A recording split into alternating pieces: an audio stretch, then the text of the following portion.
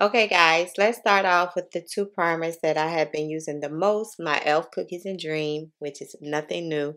And my one size, what is this called?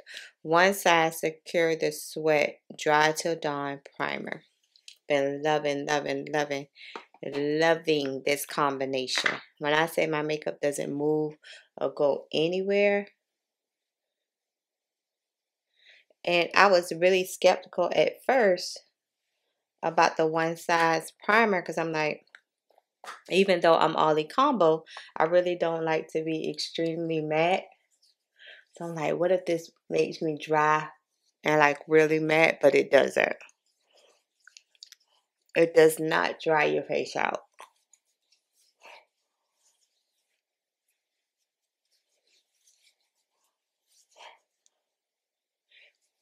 Paired with my Cookies and Dream, perfect combination.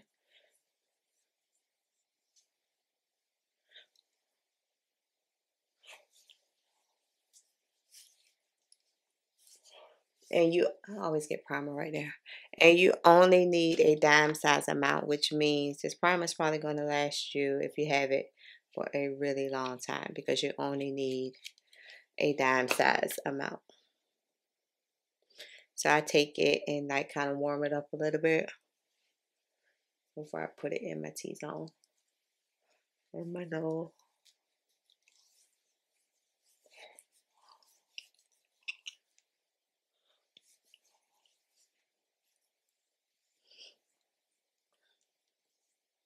I try to get on top of my eyebrows because I can get all the on top of those.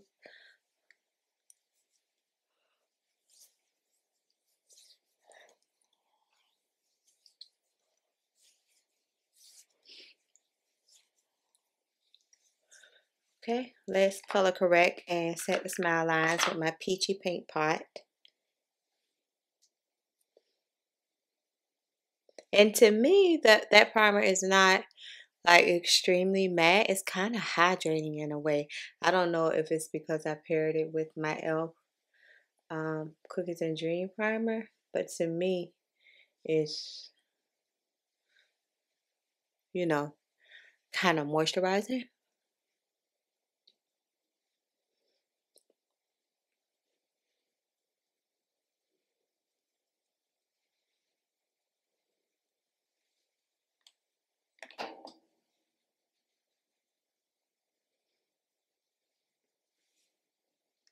I'm gonna prime my eyes with my Makeup Revolution in dark. I can't find my medium one for nothing. There's no idea where it is. And it's only me in the house that wears makeup, so gotta be around here somewhere. Just grew legs and got away from me.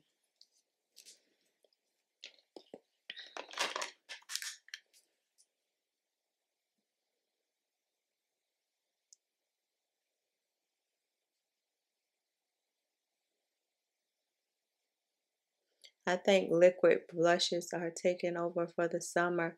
Like everybody is coming out with the liquid blush. Everybody.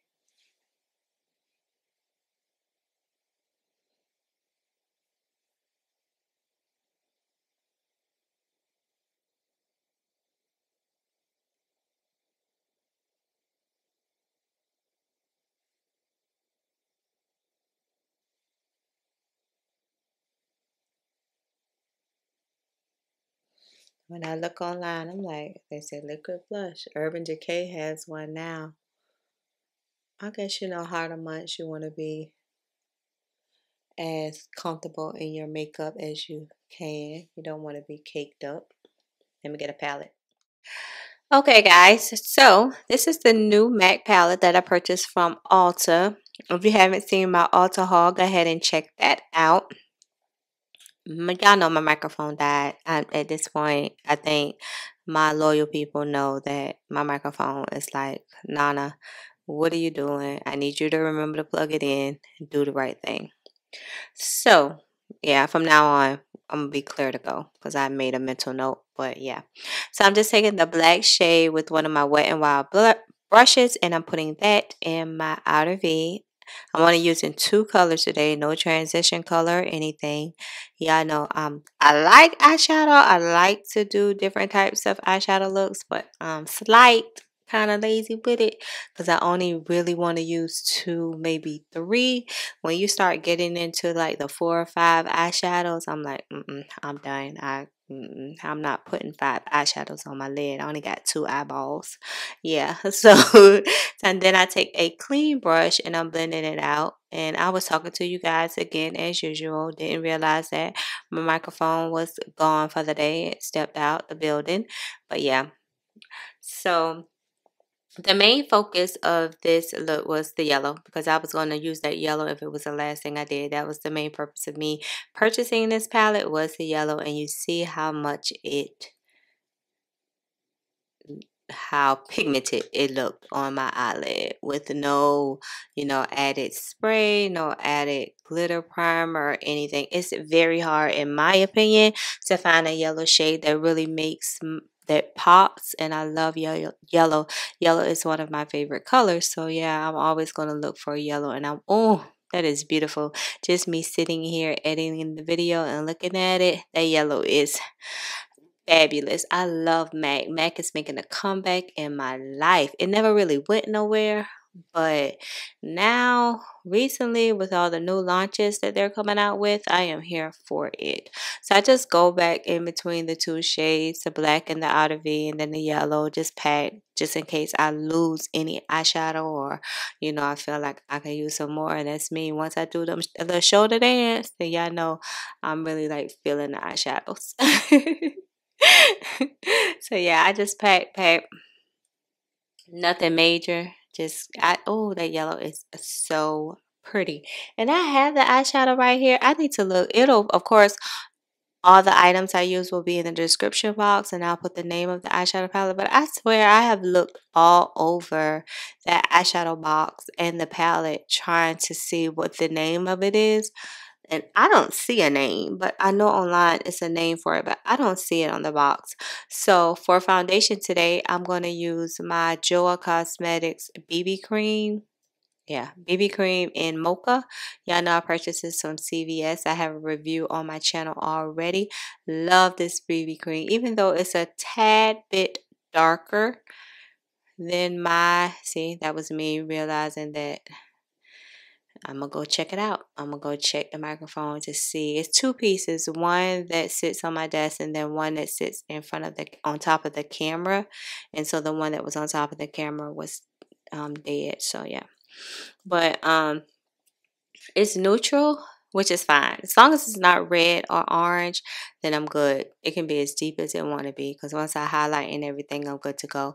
And as you can see, this BB cream has a little bit of sheen to it, but I'm never scared of shine, a little radiant, as long as I'm not oily, okay? Don't make me oily. I don't want to look like I've been under the hood of a car trying to fix a motor. No, not today. So I'm just taking my sponge, patting it out, making sure, everything is covered. So I think I used 2 concealers today. I went in with my e.l.f. 16-hour matte concealer in Deep Chestnut. And this was kind of like a highlight shade, but not really. Not really. It's crazy how some months ago I would have thought that this was my highlight shade and like it gave me all the highlight I needed. And then a couple of months later, I'm like, no, I need more highlight. So just looking at, the playback of the video, I'm like, dog, did I really think that that was a highlight? It's not really a highlight. It's lighter than me, but it's not giving extra highlight for me. Here, my Thread Beauty foundation sticking 210, taking that to contour with just along the edges, my forehead. And I took some of my Lancome Tint Idole concealer in 495. That's my foundation shade. That's the shade I have in the foundation. So I just took it and put it on that little spot to see if maybe it can conceal just a little bit more. We'll see because at this point I can't remember. And take my Car Beauty sponge and blend out that concealer. Yeah, as you see, it gave like a very like slight highlight, but nothing major. Then I went in with my Joy Cosmetics and Tinted Deep concealer just to give me that extra pop that I'm always looking for. I always want to feel a little bright and a little, just a little highlight, just a little highlighted. I don't know. I always say powdering and bronzing and contouring is my favorite steps when doing my makeup, but at this point, I don't know what's my favorite step. I think all of them are my favorite steps. My least favorite step is cleaning my makeup brushes. I'm taking my Maybelline Super Stay Powder, the original formula, and 332 Caramel.